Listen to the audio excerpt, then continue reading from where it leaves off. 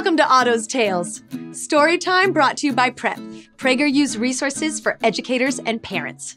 Otto! Good boy! There you are. I'm Jill, and today I'm going to share a funny story about someone small who asked her friends for help but didn't get it. It's called The Little Red Hen. Once upon a time, there was a little red hen who was walking down the road and saw a grain of wheat in her path. Little Red Hen was small and young, but had a big idea. She picked up the grain and went back to her farm to ask a few of the other animals for help. "Who will help me plant this wheat?" she said. "Not me," said the dog. "Not me," said the cat. "Not me," said the pig. "Not me," said the turkey. "Then I'll do it myself," said Little Red Hen. Cluck, cluck. She planted the grain of wheat in the sun and watered it every day.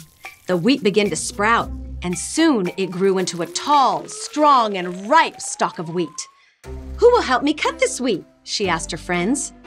"Not me," said the dog. "Not me," said the cat. "Not me," said the pig.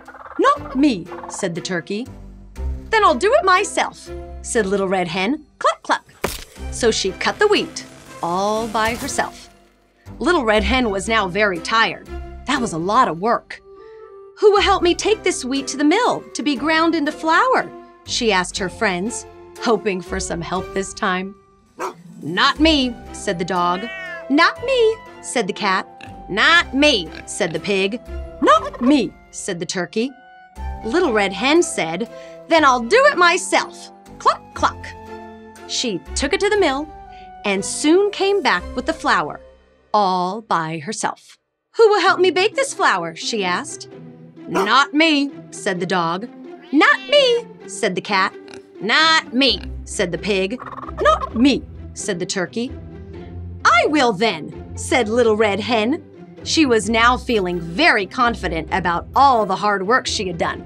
She mixed the flour and baked it into a warm and delicious loaf of bread. The other animals noticed and came running to her side. Little Red Hen noticed them too. "Who will eat this bread?" she wondered out loud. "Me," said the dog. "Me," said the cat. "Me," said the pig. "Me," said the turkey. "No," said Little Red Hen. "Me, I will." And she ate up the loaf of bread all by herself. Cluck, cluck. The end.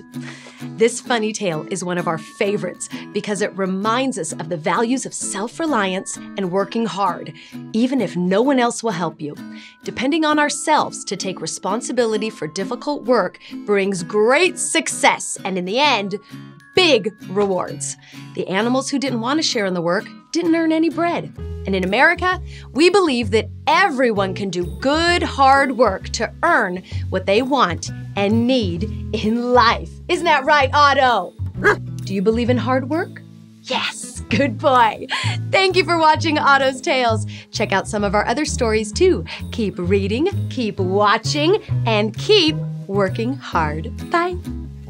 Good boy.